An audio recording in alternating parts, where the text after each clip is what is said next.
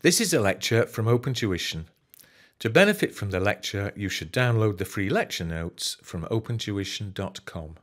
Chapter 3 is relatively short and deals with boundaries and systems, and again some ways of organising a business. It begins with a definition of a system, a set of things working together as parts of a mechanism or an interconnecting network, a complex whole. So, for example, you will have probably heard the phrase an IT system or a computer system.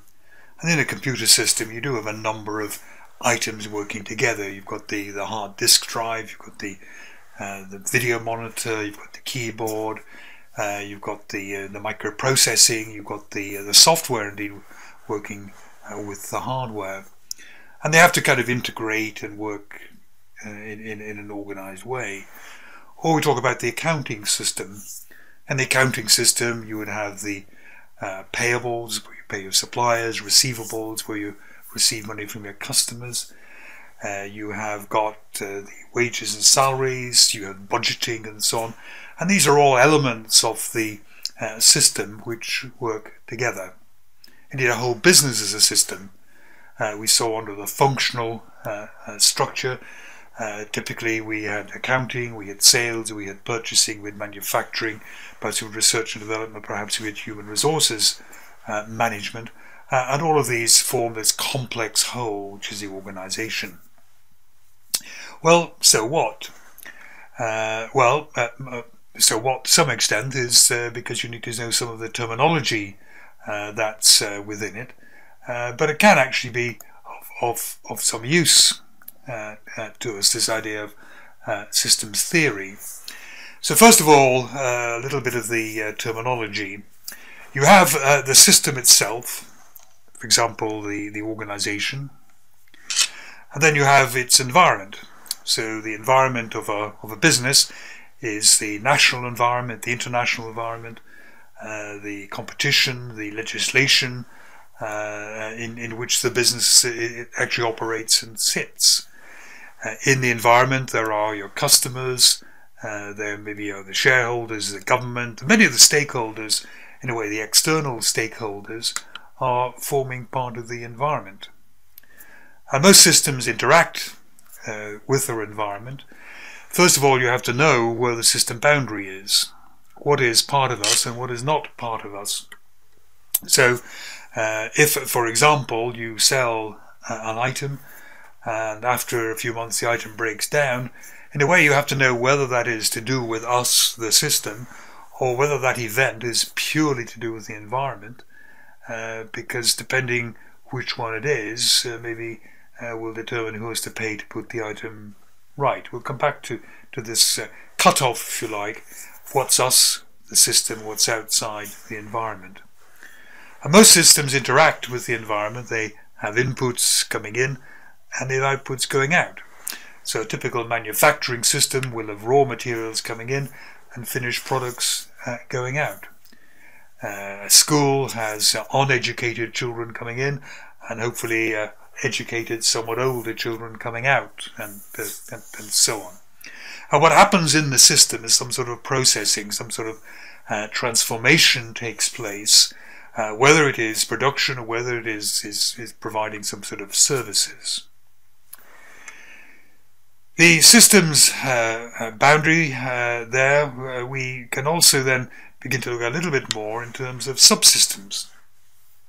Because most systems can be broken down into a subsystem, and indeed those subsystems can be further broken down into smaller systems. So if you take the whole organisation, one of its subsystems is the accounting department.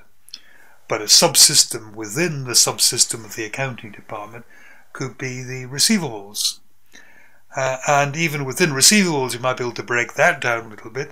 There might be a part of that system, another subsystem, which looks after accepting new customers, getting credit references and so on. Another part of the system could be invoices. Another subsystem could be chasing up payments, which are very slow. So of the organisation, the accounting department, we have the receivables department. It is then breaking down maybe into 3 or more subsystems. Each of these subsystems has got input and output, and what's important, again getting back to systems boundary, is where the input and the output, where the dividing line is, where the system boundary is, because that in a way determines where the responsibility is. So if we're looking at, say, inventory, and we need to, well, somebody needs to order new goods, new raw materials. But who should be ordering new raw materials? Should it be the purchasing department, or should it be somebody from inventory in the warehouse, or should it indeed be people in the manufacturing department? To some extent it doesn't much matter, but we must know whose responsibility that is, whose subsystem that process is actually part of, because you don't want duplication and you don't want gaps. So applying this kind of systems methodology can make people think about where almost the handover of responsibility is as products or services are provided. The second thing to note about systems is this business of open and closed systems. Most systems are open, and this means that they have some sort of communication or some sort of input-output with the environment, and nearly all systems have that. In theory, you can have a completely isolated and closed off system which has got no interaction with its environment whatsoever. It's very difficult to think of a commercial example of this. It is more almost a scientific example, where for some scientific experiments what you want to do is to isolate the system. You don't let heat come in or out of the system, but therefore you can measure certain characteristics, maybe to do with the thermodynamics which is occurring within the system. But it's not really going to work in the real world, if you like, or certainly not in business, because most businesses require constant raw materials coming in, and they require people to buy those, so it has to go out there. It actually requires more than that. It actually requires input in terms of knowledge, for example, about what your competitors are doing. When you're selling items, you have to take into the system some knowledge of what your competitors are charging and what their products are like and whether yours are actually competitive. Really, if you have a closed system which pays no regard whatsoever to what's happening in the environment, its life is going to be very short. What it's doing will become, even if it had the energy to do it, but what it's doing will become increasingly irrelevant. It's rather like a clothes manufacturer who takes no notice whatsoever of what current fashions are. They continue making the same shirts, for example, and these become in a way wildly out of fashion because they haven't taken in the input of what people want to buy.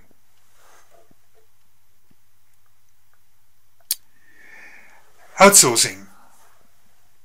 Outsourcing is where you decide not to do something yourself, but to give the work to outside suppliers. And it has become very, very common. And it seems to be the way many businesses are going. 40 years ago, many businesses would try to completely, what was called vertically integrate. I remember one of the first audit clients I ever worked on made shirts, at least that's what we saw as the public. But in fact, the client owned cotton plantations. It turned the cotton into yarn, it wove the cloth, it made the shirts, and it had its own chain of retail shops. It was completely vertically integrated throughout. Most businesses don't do that anymore, and we'll see why in a moment. But here we have some examples of what can be outsourced, what is commonly outsourced. Manufacturing. For example, Apple, a fantastically successful company, but it doesn't actually manufacture, for example, its iPhones. What Apple does is to design the hardware, design the software, design the interface, look after a lot of the marketing, and it outsources the manufacturing of its iPhones to companies largely in China, companies like Foxconn, who've got massive manufacturing plants and where the labour costs are somewhat lower than, for example, in America. IT is often outsourced. IT is a bit specialist. IT for many businesses is not how they make their money. It's a kind of necessary evil. You have to have record keeping and so on. You have to run your website and so on. But if we're going to do it internally, it means recruiting a whole lot of experts. It means worrying about something else. Maybe better to offload that outside to the people who are experts in website design and running websites and so on. And we can concentrate on what we're really good at, ideally what we are uniquely good at. Very quickly, the other ones, human resources functions. Some companies get human resources consultants to do recruitment, training, promotion. They even take part sometimes in grievance and disciplinary procedures. Design, manufacturing companies, they might be very good at manufacturing, but they might be a bit weak in design. And sometimes to design almost a blockbuster product, they will get experts in to do that. And the final example we have here is distribution. You will have seen that this is very common. You've got companies like DHL, UPS, TNT, these so-called logistics companies who do a tremendous amount of the supply of raw materials and then taking those finished goods out again to customers. And there are great advantages in doing that. These people have got vans and lorries all over the country, whereas if you were doing it yourself, then it could be very expensive and very inefficient to run your own distribution system. So what are the claimed advantages and disadvantages of outsourcing? And here are the claimed advantages. First of all, it might save costs. There's a thought that almost that if you want something done cheaply, you do it yourself, whereas if you outsource it, you have to pay for that other person's profit. In fact, the other person might be so efficient at doing what you're outsourcing is that they can make a profit and actually be cheaper than it would be for you to do it yourself. A lot of outsourcing goes to offshoring. In other words, you outsource to someone abroad, and this can make use of cheap labour costs. But also, if your market is abroad, it might be actually cheaper to make the product in the country where the product is going to be sold. That might cut down on distribution costs and damage as goods are transferred for long distances. Outsourcing turns fixed costs into variable costs. If I have my own factory, even if the factory is idle, I'm still having to pay for the rent and some residual heating and so on.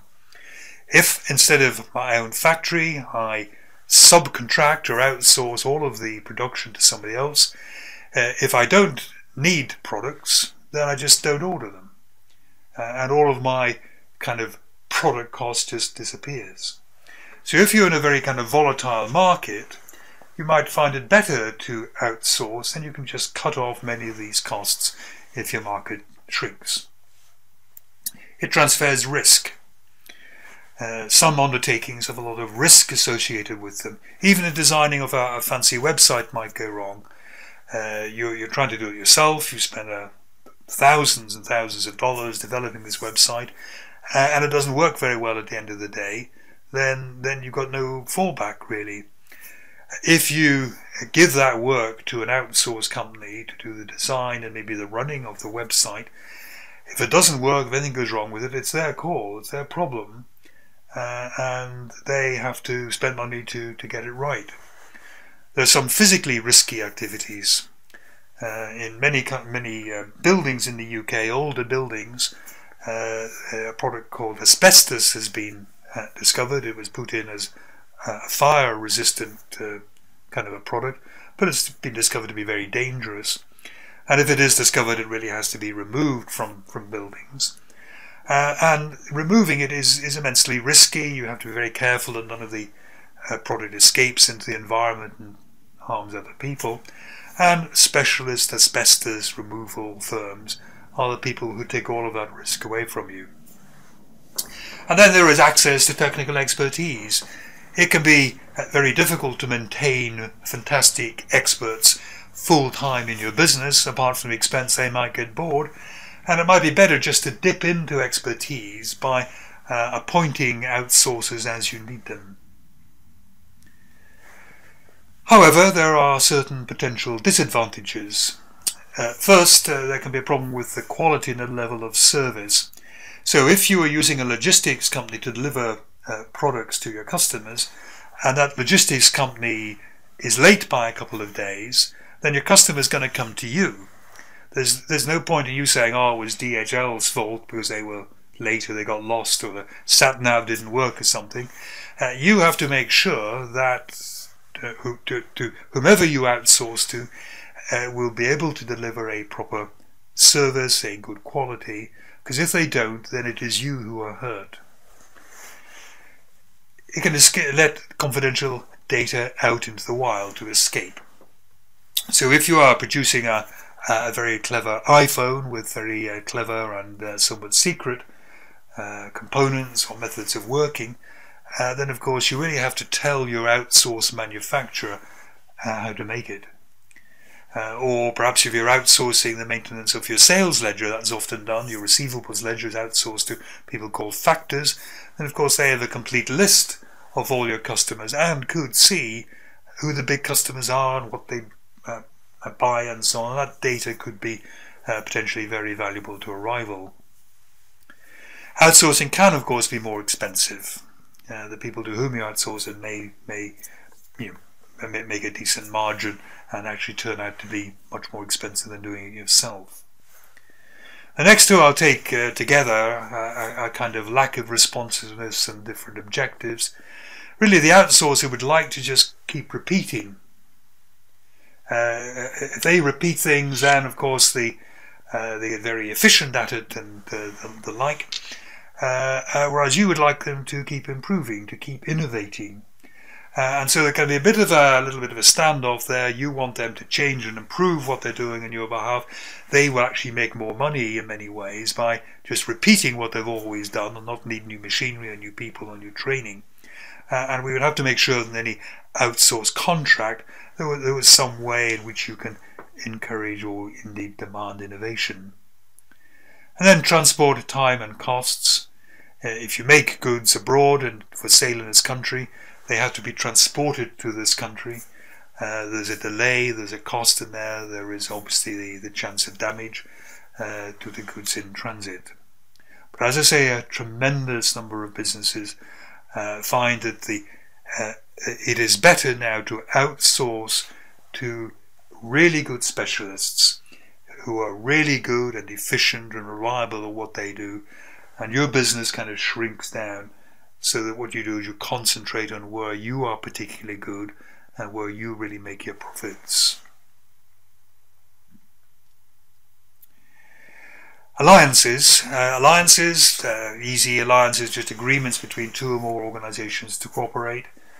A good example of an alliance is what you find in airlines. You have indeed got these airlines competing. So you have maybe got American Airlines, British Airways, another one. And what they do is they can, in a way, piece together a route for you. So you might start off on British Airways and then you change to American Airlines and so on. But essentially it's all on one ticket. And if you earn miles on British Airways, you can also spend those in American airline flights and so on. What it does is to allow these suppliers in a way to appear bigger than perhaps they are, and to also get certain economies of scale in these cooperations where you might actually expect them to be rivals. They might actually get something useful from being cooperative. Another example of alliances would be a joint venture where when maybe 30 years ago in Europe they began to develop the Airbus as a rival to Boeing planes. That was a joint venture between 4 European aerospace companies. No one company on its own couldn't have afforded to develop a new civil airliner, but there's certainly a lot of risk involved in doing that, certainly a lot of expertise involved, and they found it better to cooperate by forming a joint venture.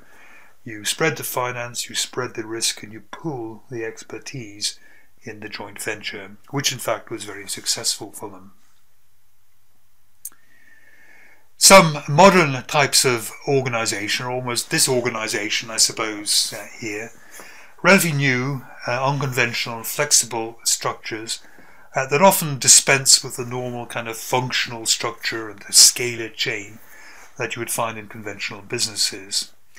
And there are three types: the hollow organisation, the virtual or network organisation, and the modular organisation. So first of all, the hollow organisation. I think you could probably say that Apple was a bit like this. It retains its core competences, which is basically design, and key personnel do that and develop some of the software in particular, but a lot of the other stuff has been outsourced. All the manufacturing is essentially outsourced. Of course, they've reversed a little bit of this. They used to not have their own shops, but now, of course, they've decided that it's worthwhile not outsourcing all the retail, but to have a lot of that in-house, because the Apple stores, which they have, of course, are a unique sort of a style that's with them that they say promotes the brand very well. A modular organization extends the hollow concept really by breaking down production or the provision of services into different modules and giving each one of these tasks to different companies, so that you kind of build up, instead of putting all your manufacturing to one outsourced company, you divide your manufacturing into three different processes or maybe different components, and you outsource kind of multiply, and maybe there's then a fourth outsourcer who will bring these three components together and assemble them into your finished product. And then I suppose as an extreme example of hollow, the organization barely exists at all. There is almost no office. You communicate electronically, you organize sales through some people, organize purchases through another, organize their manufacturing somewhere else, organize the logistics in a different sort of a way. And really you're at the center of a spider's web almost, making all of these other companies do what you want, kind of coordinating them to produce the product or to deliver the service. And finally, shared service centers. Shared service centers is bringing a kind of specialization and centralization to certain services. So, for example, take a nationwide firm of accountants. So they have offices in London, Reading, Southampton, Bristol, Plymouth, Cardiff, all the way up through the UK. Now, how should they organise, for example, their accounting, their own internal accounting? How should they organise the computing systems which take care of all the billing and tracking of people's times and so on? Where should all the word processing really be done to produce the financial statements?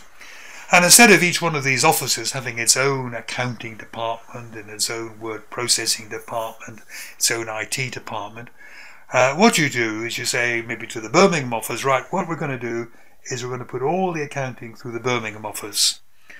And maybe in the Edinburgh office we'll put all the human resources through the Edinburgh office. And all the other offices share that. This produces great expertise. You will have fantastic expertise in the Edinburgh office about human resources because they deal with an awful lot of it. Similarly, in the Birmingham office, deals with all the accounting. They will be absolute experts in that. You get great expertise, you get great economies of scale, and also you can afford to have in these kind of centres of excellence, you can have really good people there. Whereas if you had 20 separate accounting departments, you probably couldn't afford 20 qualified accountants. But you can afford one or two to go to the Birmingham office. Normally, you want to charge to the service charge centres to charge out.